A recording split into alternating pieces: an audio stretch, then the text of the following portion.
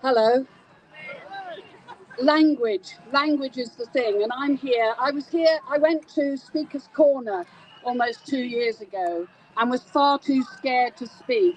And I tell you, I'm not scared now. I'm really ready to talk. Now, I'm going to talk to you about something that I haven't seen in the press. I'm a hypnosis practitioner, and I've been doing hypnosis for 30 years and helping people to hypnotize others. And I know about language. And I know that this is based on something we call the big lie. Do you know the big lie?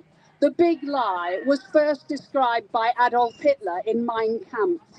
The big lie is such a big lie that ordinary people like us think, well, that can't be a lie, because I'd never tell any as big a lie as that. We only lie in small ways. The big lie, well, there is one big lie going on, and it was begun by men in the early part of the 20th century. It was began when they had an erotic fantasy, and they decided they were going to sell us the big lie. And what is the big lie? The big lie is trans women are, but they're not, are they? They're men, and we know that. So let me just spend a couple of minutes telling you a bit about how this hypnosis works. Repetition. Repetition is hypnotic. The more you repeat it, the more you believe it.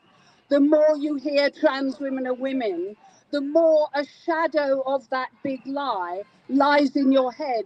And I'm sure I'm not alone in saying that I've sat at home and thinking, well, maybe there is, maybe they do have, female thought patterns.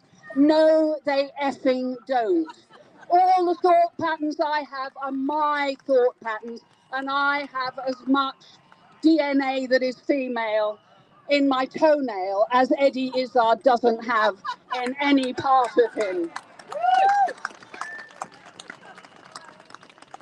So the thing is that you start to believe it. You start to believe it. And if you repeat an idea over and over again, and people start to believe it, you want them to believe it, that's called an affirmation. Affirmations are what hypnotists use to make you believe something. So be kind is an affirmation. If you're sympathetic to this ideology that I call the trans fallacy, if you are sympathetic, then you are affirming. Every time you call a he who says he's a she, you are affirming. Affirmation makes people believe things. If you repeat it and repeat it, I'm hoping I'm repeating this enough that you will be in no doubt ever, that a man is a man and a woman is a woman. So how to stop this? What's called gaslighting, what's called brainwashing.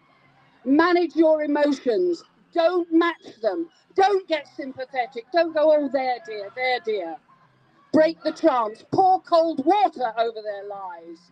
Do it realistically or do it with your words. Your honest words break people out of compliance.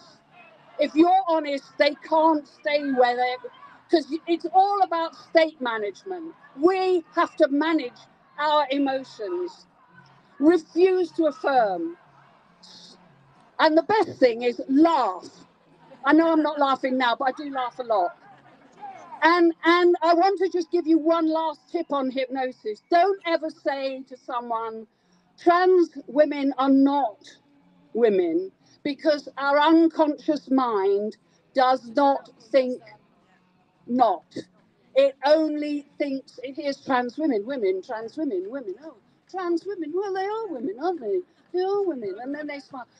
Emotions are what caught them. They got caught not by rational things, they got caught by emotions. And how we're going to break this is by using emotions that shake them out so they can't find that emotion of sympathy ever again. Thank you.